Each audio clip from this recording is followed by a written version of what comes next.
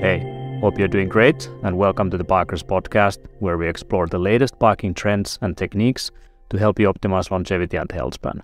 I'm your host, Teemu Arena, and today's topic is ketosis, one of our favorite states to be in as biohackers. Ketosis is a metabolic state that occurs when the body burns fat for fuel instead of using carbohydrates as the fuel source. Ketones are produced during this process, which have various beneficial metabolic effects, including fat burning and reduction of inflammation. Usually the body prefers to use circulating glucose or carbohydrates as a fuel source, but in the absence of glucose, the body switches over to ketones from fats. This is why the ketogenic diet is such a great tool for fat loss. Ketosis is what the body naturally enters in a fasted state. However, nutritional ketosis happens when the ketogenic state is activated by reduction of the intake of carbohydrates in favor of fats in the diet. Therapeutic ketosis, on the other hand, is reached when the ketosis has lasted for a while. This usually means that blood levels of ketones have reached at least 3 millimoles per liter. This typically requires a diet where at least 85% of the calories are from fats, while nutritional ketosis is already achieved when 65% or more of the calories are from fats. Carbohydrates still need to be reduced in favor of protein, meaning that 5 to 10% of total calories in ketogenic diets can come from carbohydrates. This usually means something like 50 grams or less of carbohydrates in a typical daily diet.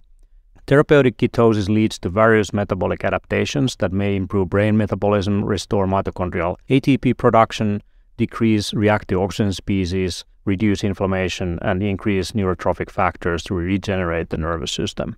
Our presentation today is from Dr. Jeff Volek, who is a professor in the Department of Human Sciences at Ohio State University. He has studied a wide range of outcomes of ketogenic diets, including its use in diabetes, cancer, neurological conditions, and performance applications. As of 2023, Dr. Volek is investigating the use of ketogenic diets in brain metastasis. Dr. Jeff Volek is the co-founder of Virta Health and serves as its chief science officer to help, for example, diabetic patients to get off or reduce their intake of diabetes medications. The company is extremely successful in doing this. This amazing presentation on ketogenic diets on humans was recorded at Biohacker Summit 2018 in Toronto. After the presentation, I will share with you some of my top recommendations for practicing a ketogenic diet, including how to avoid the keto flu, what electrolytes to use, why not worry about cholesterol levels, and when you may want to practically do a cyclical ketogenic diet instead of doing a strict ketogenic diet. But first, let's listen to what Dr. Jeff Volek has to say. Thank you for that warm introduction. Certainly a pleasure to be here. The title of my talk, The Human Response to Nutritional Ketosis, really sums up the obsession I've had the last 2 decades of my life as a scientist, and really wanting to understand how do people respond to an intervention that elevates their ketones. And it's been a fascinating journey, so I'm going to take you with me and share with you some of the highlights and where the emerging research is going in regards to ketosis. I'm a professor at OSU now, and we are performing studies, primarily dietary intervention studies that induce ketosis. And our primary method of inducing ketosis is to actually feed people. So we have a metabolic kitchen, we prepare food and feed various clinical populations, healthy populations, military populations, and study a wide variety of outcomes. The interest has just exploded. The last couple years has seen a resurgence in the interest in ketones like never before. So my approach today is to really provide some basics on ketone metabolism and definitions around ketosis and nutritional ketosis, and then talk about some of the targets, which include diabetes and prediabetes, and some of the more emerging areas such as cancer, various neurological conditions and disorders. There's even applications here for athletes, and specifically, we're very interested in how we can enhance warfighter performance and the health of our military personnel. So just quick history on ketones. If you studied physiology in college, you were likely taught that ketones were toxic byproducts of fat metabolism. And the reason for that is ketones were first discovered over a century ago in the urine of uncontrolled type 1 diabetics. And that negative connotation has been really hard to shake. And it's only recently that we're now understanding that ketones are not toxic. In fact, based on the current research, we're describing ketones as superfuel and longevity metabolites. But the obsession with, maligning fat and demonizing ketones has really been part of the fabric of the dietary guidelines and what we promote in this country. But the dark ages of ketones is coming to an end. And in many ways, I would describe the condition now as the golden age of ketones, where we are now making discoveries around diabetes reversal, around new mechanisms of ketones. They're not just an alternative fuel for the brain. They're actually signaling molecules. They have hormone-like effects. We're seeing keto-adapted athletes, not just finishing races, but setting records. And we now have various methods of inducing ketosis through exogenous ketones and ways to promote longevity. So let me just give you a real basic primer here on ketones. So ketosis is really a highly evolved, highly conserved process. And fundamentally, it's a way for humans to fuel their brains. And the problem is we store our majority of our fuel in adipose tissue, and the brain can't use fat in that form. So we had to evolve an alternative pathway, which is really what ketosis is. So when we're breaking down adipose tissue, releasing fatty acids at a high rate, and those fatty acids are taken up by the liver, and essentially exceeding the liver's capacity to oxidize those fatty acids, we have this pathway by which they can be converted into ketones. And this occurs primarily in the liver. So we're converting those fatty acids, partially breaking them down into smaller molecules called ketones. And our two primary ketones are beta-hydroxybutyrate and acetoacetate. They're 4 carbons, and unlike fatty acids, long-chain fatty acids, these ketones can in fact be taken up by the brain and used as fuel. So that's how we use fat for fuel in order to ensure a stable fuel source for the brain. And once they're taken up, they're oxidized and converted back to acetyl-CoA and generate ATP. And we actually knew all this metabolism 50 years ago. George Cahill at Harvard performed cutting-edge research studying starvation ketosis. And it's true, if you're consuming carbohydrate as a primary nutrient, your brain depends on glucose as an energy source. It needs about 150 grams of glucose per day just to function normally. But if you're in ketosis, and Cahill showed this with very invasive arterial venous different studies across the brain, looking at healthy adults who had been starved for up to 4 weeks, and showed that the brain can extract up to 2/3 of its energy from ketones, dramatically reducing its glucose requirements. That metabolic knowledge has been available. We just really haven't taught healthcare professionals this. When we're distinguishing different states of ketosis, concentrations really matter a lot. So it's important to understand you're all producing ketones right now, no matter if you just ate a bagel or a muffin. Your liver is still producing ketones, albeit at a very low rate. Now, when you restrict carbohydrates for most people to say under 50 grams per day, that metabolic machinery starts to kick into gear, and you will see ketone levels increase by an order of magnitude from say 0.1 millimolar all the way up to 1, perhaps up to 3 or 4 millimolar. So that's a 10-fold increase, and that's the range we call nutritional ketosis. And while that is an order of magnitude higher than what you would see in the carb-fed state, it's actually an order of magnitude lower than what you see in ketoacidosis. And that is a dangerous, life-threatening situation.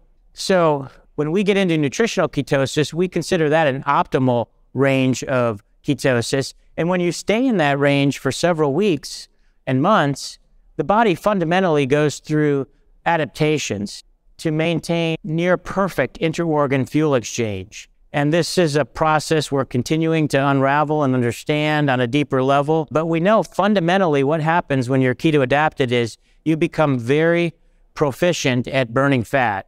Your rates of fat oxidation double. And that's true if you're a type 2 diabetic or if you're an elite ultra-endurance athlete, you will essentially double your rate of fat burning. So again, we knew all that. We knew most of all that for decades. What's newer in the science of ketosis over the last 6-7 years is the understanding now that beta-hydroxybutyrate in particular is a potent signaling molecule. We worked out a lot of the mechanisms here. For one, it's a potent histone deacetylase inhibitor that is a primary way in which we upregulate expression of genes. It also inhibits other pathways in cells that are related to inflammation and oxidative stress. So we now understand ketones in the range of nutritional ketosis not only provide fuel, but provide a signaling stimulus. And for example, we now have ligands for ketones that inhibit the NLRP3 inflammasome, and this provides a mechanism as to the anti-inflammatory effects that are quite commonly observed with ketogenic diets. And there were actually two separate groups working independently on longevity experiments that started about 3 years ago, and both published their results simultaneously in Cell Metabolism about 6 months ago.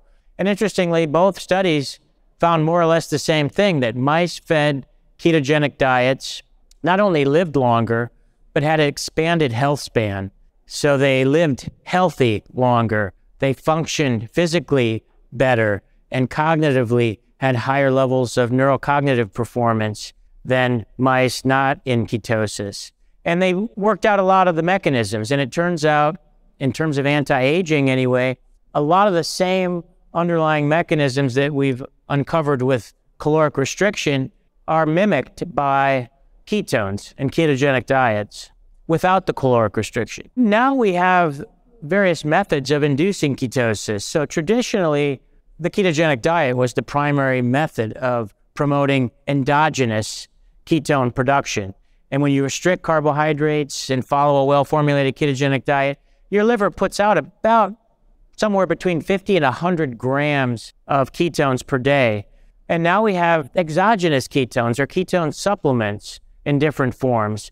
And this has really just been a new area that's been discovered in the last couple years. So we're really just scratching the surface in terms of what we know about exogenous versus endogenous ketones and how they may work additively or synergistically. And so I won't get any further into this today in my talk, but this is a really exciting area to understand how various methods of inducing ketosis affects organ health and various aspects of well-being. So I would be remiss if I didn't at least have one slide on the practical aspects of a ketogenic diet. So there's a lot of misconceptions and misunderstanding around a ketogenic diet. It's what it constitutes and really how easy or how difficult it is. And what I would describe it as a highly pleasurable diet as opposed to one that's very restrictive and barbaric and impossible to sustain over the long term. It's actually quite a pleasurable way of eating. And it's more than just restricting carbohydrate. That's certainly a big part or a big principle of the diet, but it's important to get protein in the right range. It's not a high protein diet. It's not a high meat diet.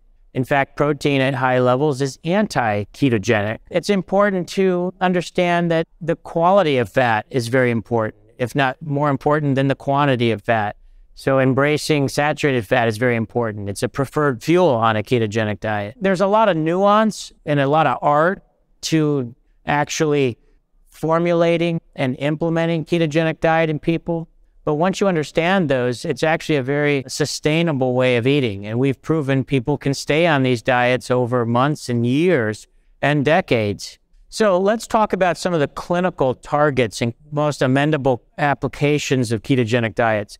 So first of all, now, hopefully Canada is doing better than the US, but the situation's pretty dismal. Right now, 2 out of 5 adults in the United States are classified as obese, and almost 3 out of 4 are obese or overweight.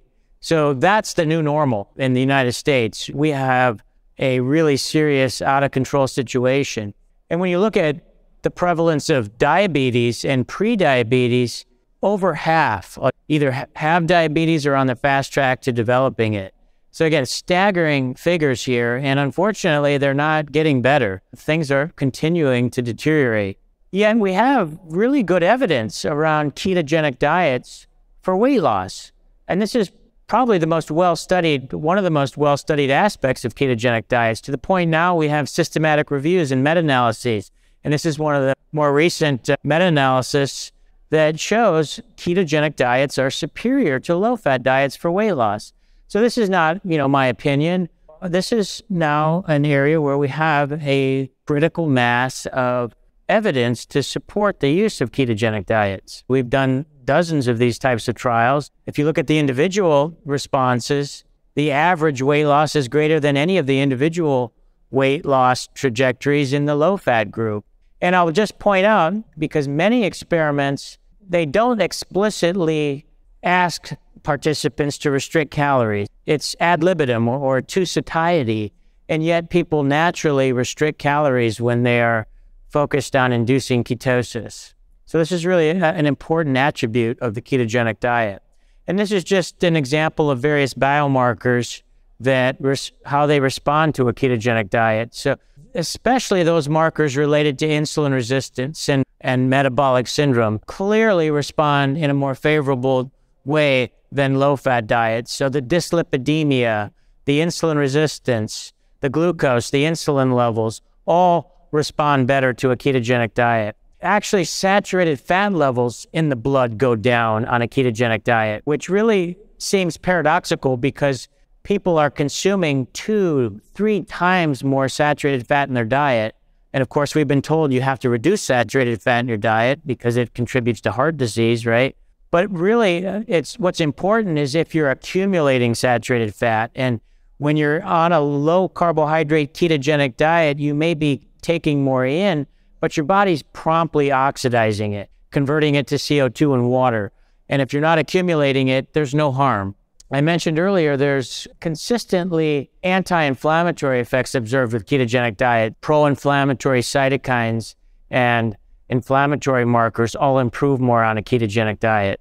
And perhaps most striking, I've been involved with long-term study in type 2 diabetics in a trial of 262 type 2 diabetics that put on essentially a ketogenic diet combined with a novel remote care model. And the results are nothing short of extraordinary. We're told that type 2 diabetes is a chronic, progressive, irreversible disease, yet we can normalize hemoglobin A1C levels while we're getting people off medications, not adding medications. And they're losing significant amounts of weight. And people can stay on these diets. We had an 83% of our participants active in our program at 1 year, and we haven't lost too many more at 2 years either. So with the right care model and the right information, people can stay on these diets and actually become not diabetic. They do not have the diabetic condition. Now, I won't say we've cured them per se, but as long as they're in ketosis, they don't have elevated blood sugars and A1C levels, and they're off all diabetic medications, with the exception we tend to keep them on metformin. So really, the data we have now, it's pretty clear. If you think about the insulin-resistant phenotype and all these various biomarkers that associate with insulin resistance, they all tend to go in a worse direction the more carbs we eat in our diet. And the more we restrict carbohydrates, especially when we get down to a ketogenic diet, the more robust all these markers improve. Now, at what carb level does any given person start to exhibit diabetic symptoms? That varies a lot because we all vary in our level and degree of insulin resistance and carb tolerance. But I think this continuum exists within each person, and it makes a lot of sense to find what level of carb tolerance works for you, where you don't have elevations in a lot of these biomarkers. So diabetes is where we have the strongest evidence right now. We have a lot of published clinical trial data, and it just makes an enormous amount of sense from a pathophysiologic state where diabetics are carb tolerant. So why do we recommend they consume half their energy from carbs? It's really insanity. But I want to talk to you a little bit about some other targets where we don't quite have the same level of evidence, but there's certainly a lot of excitement and a lot of footprints in the sand that are leading us to think that we will, at some point in the near future, have the evidence. One is cancer. A lot of cancers, a lot of tumors rely on glucose as a fuel. Tumors often don't have fully functioning mitochondria, so they rely on glucose and glycolysis as a way to metastasize and grow. And there are other reasons why restricting carbohydrate and ketosis may benefit certain types of cancer, which is part of the reason that we're very interested in studying this at Ohio State. So here are just some of those reasons. Some of it's purely metabolic, which is what I just described. If you can decrease glucose flux, which is exactly what a ketogenic diet does more potently than any other intervention I can think of, including drugs, you could essentially starve the tumor and nourish the rest of the body. But there's also a lot of evidence tumors flourish in an inflammatory type environment, and the anti-inflammatory effects of a ketogenic diet would deter growth. And there's a lot of evidence that we're improving just a lot of markers of patient well-being. I want to share with you an ongoing trial that we have at Ohio State, because most of the data we have right now in cancer, there's tremendous interest all over the country and the world really, but the data to date are primarily preclinical. So we have primarily animal data as well as small human studies and case studies, but a lot of it's shaping up very nicely. So what we're doing at Ohio State is we're starting with breast cancer, in particular stage 4 metastatic breast cancer, enrolling these women who are in pretty bad shape. The median survival for a newly diagnosed patient with metastatic breast cancer is about 5 years. I'm sorry, the 5-year survival of these patients is about 20%. At that point, the care is primarily palliative. So we're enrolling women with newly diagnosed metastatic breast cancer who are on their traditional chemotherapy, is generally the standard treatment approach, and putting them on a ketogenic diet over a 6-month period. It's a slow recruiting study, but the patients we have are highly motivated. They're able to induce ketosis. I was just showing you a quote from one of our patients here who says, "I'm so glad I participated in this trial. The study team have taught me a new way of eating that is healthier for me in many ways, aside from any effects it may have on my cancer treatment. My most recent scan showed that my liver metastases have regressed and are almost undetectable." We actually have the proof behind that to support that. So we're measuring the actual tumors using the standard sort of fluorodeoxyglucose uptake method. And we happen to have the most sophisticated PET CT scanner in the world at OSU. It's a fully digital photon counting machine. And we're doing some very advanced dynamic type imaging. For those of you not familiar with this, you're essentially infusing a sub-physiologic dose of glucose tracer that is detectable by the PET scanner. And any organ that takes up glucose at a high rate, such as a glucose-avid tumor, would show up on these scans. Now, you can also see the heart or the myocardium and the brain also take up glucose and show up dark on these scans. I don't have a lot of data to share with you at this point in time, but we have finished multiple patients, and I can tell you that all patients right now that are past 3 months in this trial have shown at least a small to moderate to large, in some cases, regression of their tumors. So the evidence is looking very promising and encouraging for cancer. I would say the most work going on right now, there's probably at least a dozen trials going on with brain cancers and gliomas across the country. If you just look up studies in clinicaltrial.gov, it's definitely an area to stay tuned on. And I suspect in a few years, we're going to have a lot more human data to be looking at. Neurological conditions, again, a lot of interest here. We have really solid evidence in epilepsy and seizures. In fact, we've known that ketosis is very effective at minimizing or eliminating intractable seizures in kids. We've known that for almost 100 years. And it's in fact now more or less considered a standard treatment for many kids and adults with seizures. And part of it really goes back to our understanding of brain metabolism. The brain actually prefers ketones over glucose. If your ketones are elevated in the blood, the brain will take them up in direct proportion to the concentration. And that's why you see this nice linear relationship between blood levels of ketones and brain uptake. And this is regardless of glucose levels in your blood. So if ketones are there, the brain will preferentially take them up. Now, to get a significant contribution of ketones, you do have to get them up to pretty high levels, higher than probably what you can get on a ketogenic diet if you want to get half your brain energy requirements you need to have ketones up in the 4 to 5 millimolar range. But if you think about the exogenous ketones, here's a potential application where you can see ketones up in the 4 to 5 millimolar range, where you're providing the majority of energy in the brain from ketones. You may think, well, what if I combine the diet with exogenous ketones? Would that allow the brain to be functioning better on ketones? And this really is the big question. If the metabolism science is pretty well worked out, if you have elevated ketones, the brain will take it up. The bigger question is, so what? If the brain's running on ketones, is it more efficient, less efficient? Do you have better cognitive functioning? Well, here's what we do know. Your brain's running on ketones. You're very likely protected from seizures if you have epilepsy, or there's ongoing work in Navy divers that also experience seizures because of the high oxygen levels underwater.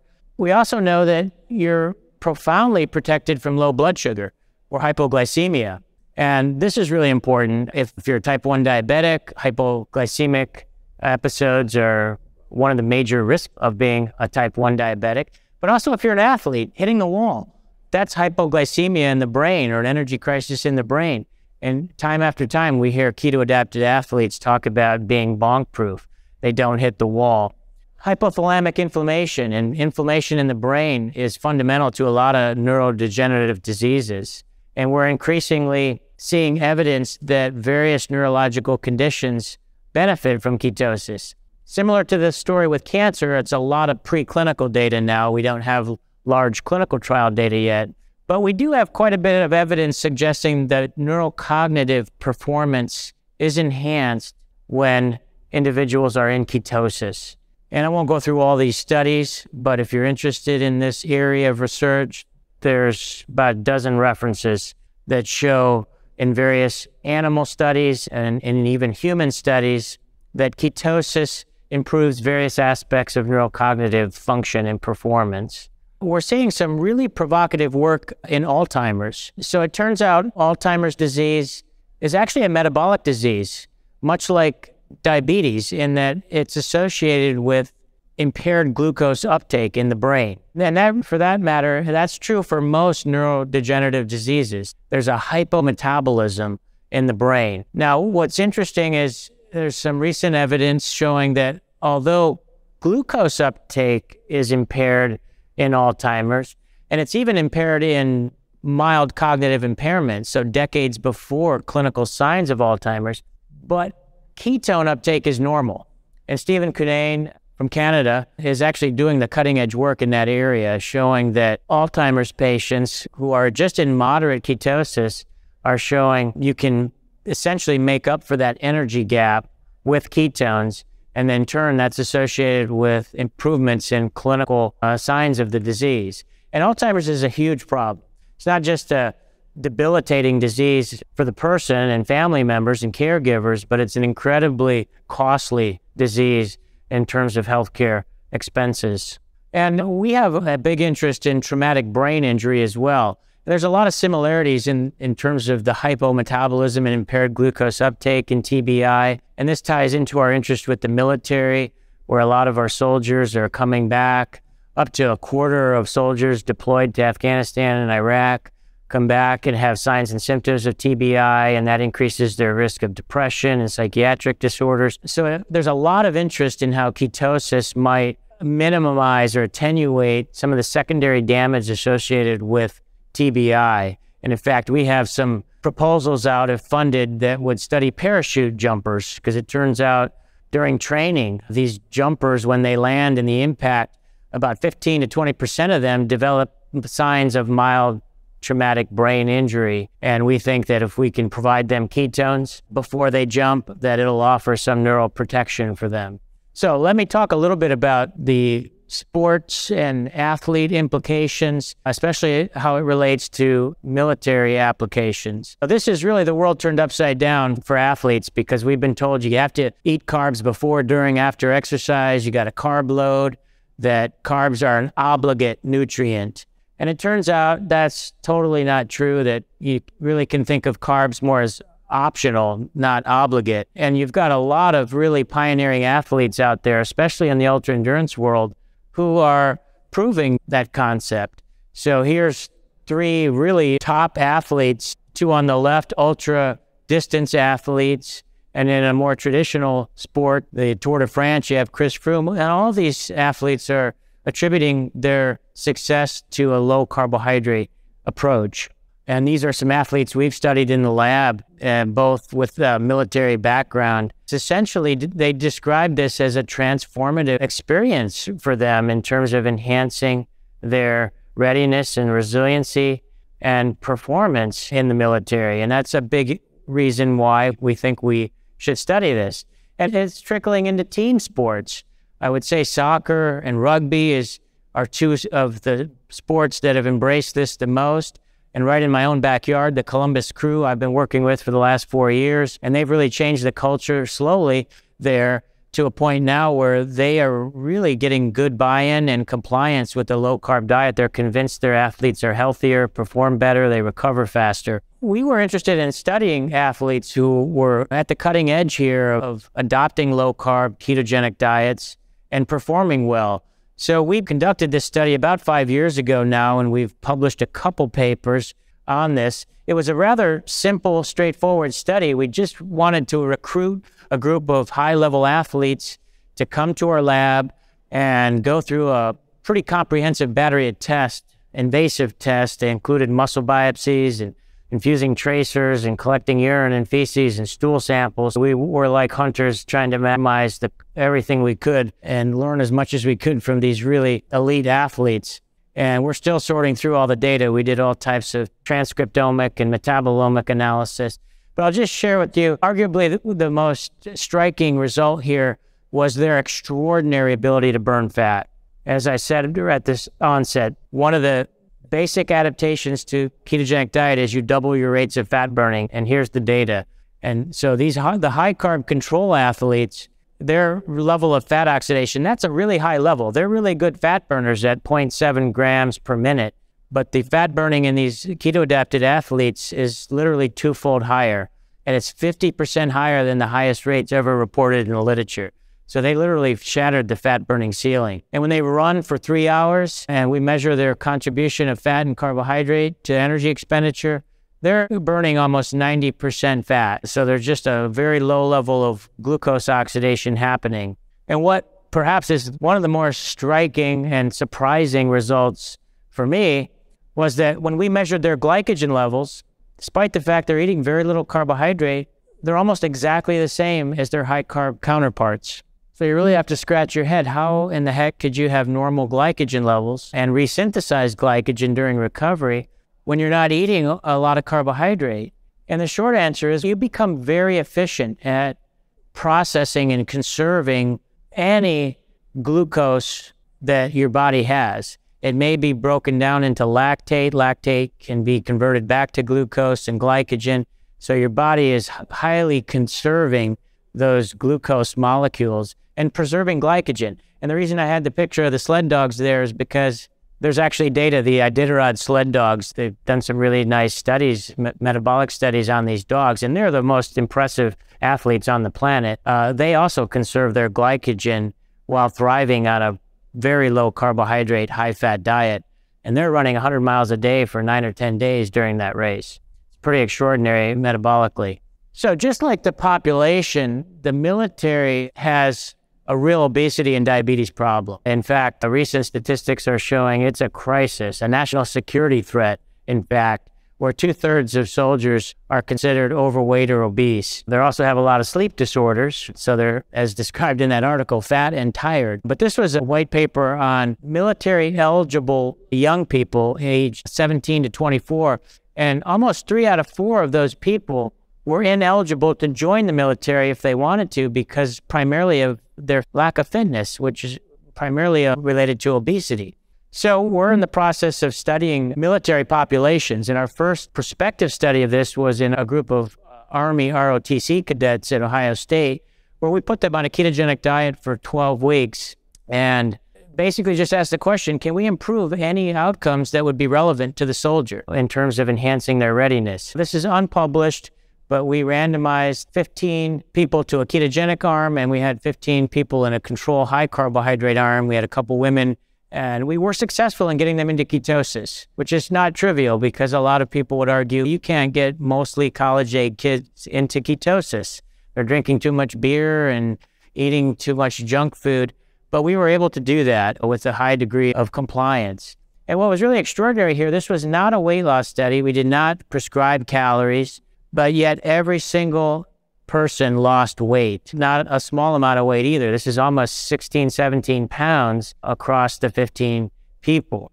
And they lost fat, they lost visceral fat by MRI, and they did all of that. They improved their body composition while they're adapting to this training program and improving their strength and power and military-specific type tests as well.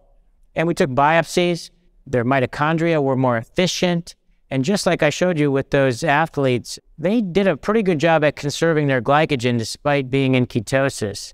And so I'm showing you, really, I think these are the only 3 studies ever published in humans that studied glycogen levels in people on ketogenic diets. The first was Finney, and he only had these elite cyclists on a ketogenic diets for 4 weeks, showed all glycogen levels were cut in half.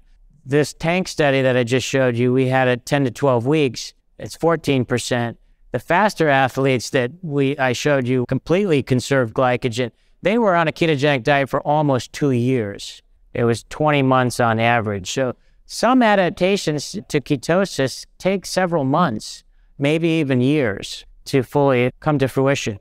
And this is a quote from one of the participants in the tank study who had quite a favorable response and who was also a master sergeant in the military. And he really wants to take the message out to all the military. And he lost 23 pounds. And this was a person that was pretty lean actually to begin with, but still lost all fat, actually gained a little lean tissue.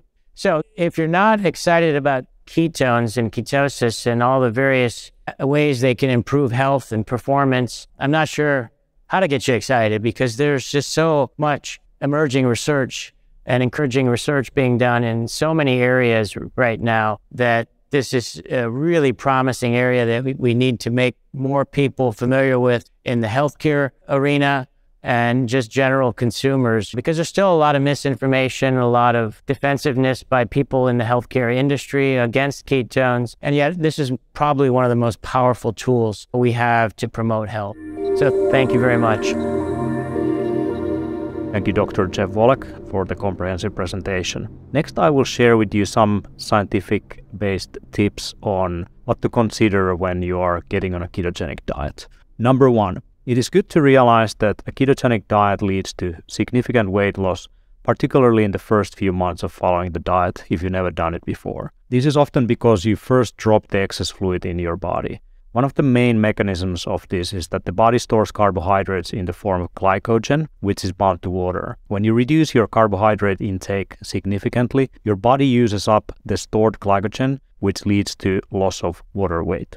Additionally, when you eat a high carbohydrate diet, your body produces insulin, a hormone that signals your body to retain the sodium. This in turn causes your body to retain more water. When you switch to a ketogenic diet and reduce your carbohydrate intake, the insulin levels will decrease, leading to a decreased amount of sodium retention and subsequently a loss of water weight. In addition, a ketogenic diet can also lead to an increase in ketone production, which can have a diuretic effect, meaning it promotes the excretion of excess fluids from the body. Number 2, on a ketogenic diet, the body excretes more electrolytes, especially sodium, potassium, calcium, and magnesium, through urine. This is due to the diuretic effect of ketosis. This can cause an electrolyte imbalance, leading to something called keto flu. Electrolytes are minerals that are essential for the proper function of nerves and muscles, and for hydration as well as maintaining the body's acid-base balance.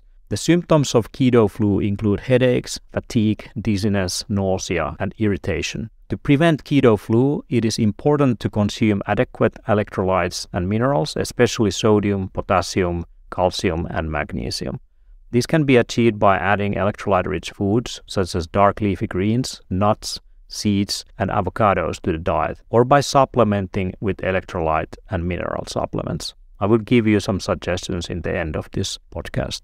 Number 3, chronic inflammation is a contributing factor to many chronic diseases, including heart disease, cancer, and nervous system-related diseases. A ketogenic diet can reduce inflammation in the body, which may help reduce the risks associated with such diseases. By reducing carbohydrate intake, ketogenic diets can help regulate blood sugar levels, making them particularly useful for people with type 2 diabetes or prediabetics. A ketogenic diet can lead to a significant decrease in HbA1c, a marker for long-term blood sugar control. A ketogenic diet can also improve cognitive function, particularly in older adults with mild cognitive impairment.